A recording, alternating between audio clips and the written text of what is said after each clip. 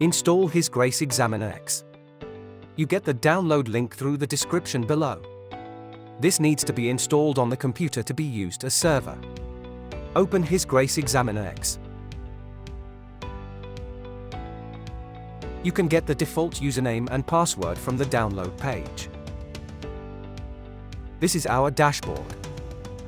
Now, we will upload the exam module created by HisGrace ExamMaker. Click Manage Exams on the left menu. Click Upload Exam Module button on the top left. Select the exam module file created using HisGrace ExamMaker. Click Yes to activate it as well. We now have it as the active examination. Right-click to see extra functions. Examinees. These are the examinees attached to the exam module. Settings. Check the box if you want examination connection to be created automatically each time you open the application. Then click Save Settings. We click the Live button. Now, let's start the connection, so that the examinees' computers can be connected to this computer. Click Start Connection. The status bar changes to green.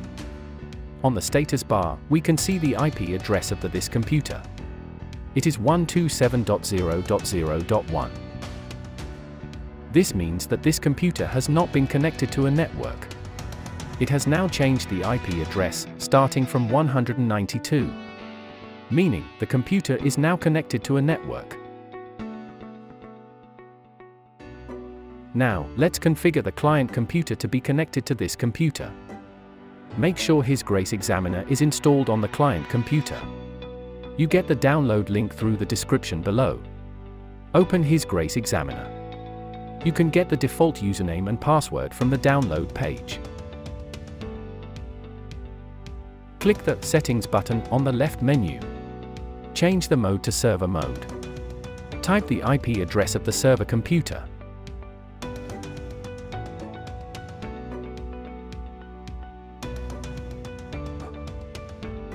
We set the application startup mode to be Examinee Login Page. That is, the application will automatically switch to Examinee Login Page each time you open the application. Click Save Settings.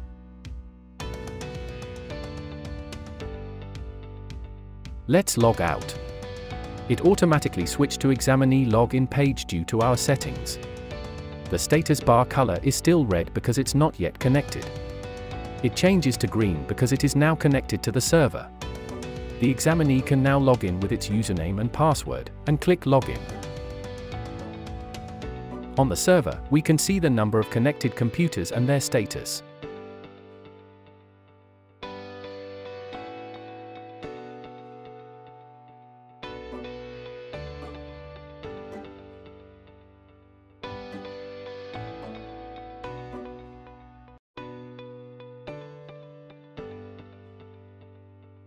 To use any of the remote control on the left, you must select at least a connected computer. Let's send a notification message.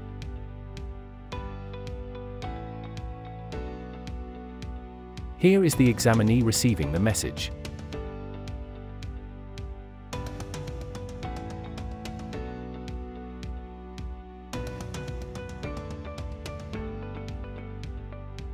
Let's get a screen capture from the examinee's computer.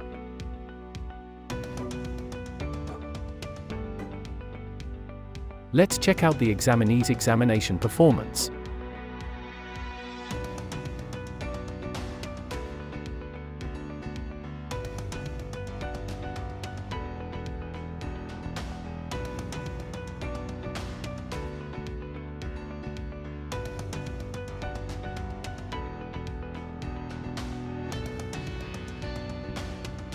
We can export the results to Microsoft Excel.